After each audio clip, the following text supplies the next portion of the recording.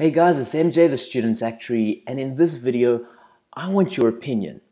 Over this past week, I attended an actuarial workshop where we went through emotional intelligence, leadership styles, communication skills, all that good stuff. And during the course, we spoke about the alligator story.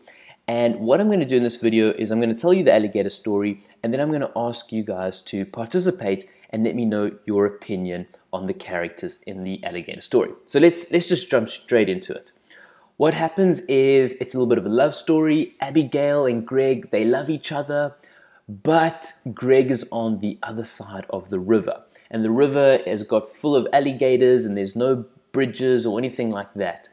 But there is someone with a boat. Sinbad has a boat.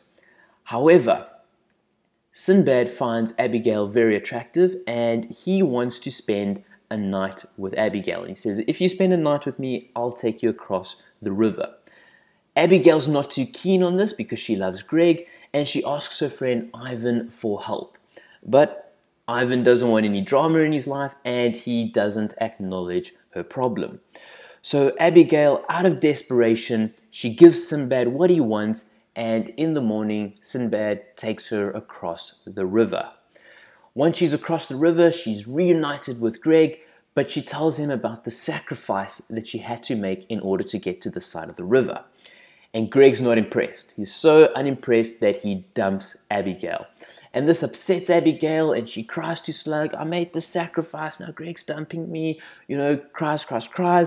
Slug is like, this guy is so not cool, and he goes and he beats up Greg to try and defend Abigail's honor. And the story ends with Abigail watching with joy.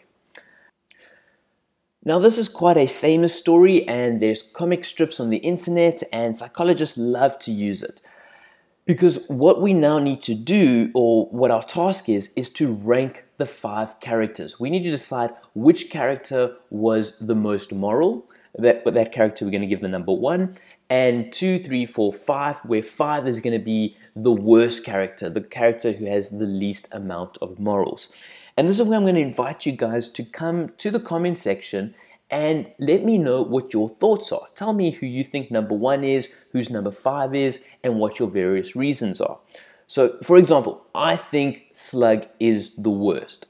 I think violence is never the answer, and what he did to Greg was completely wrong. So I would go and say Slug is number 5. But you might say Slug was defending Abigail's honor and that Greg was a chop and that he deserved it.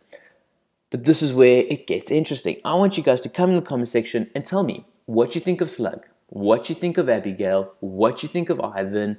What about Greg? Is Greg like the most moral person or is he the least moral person?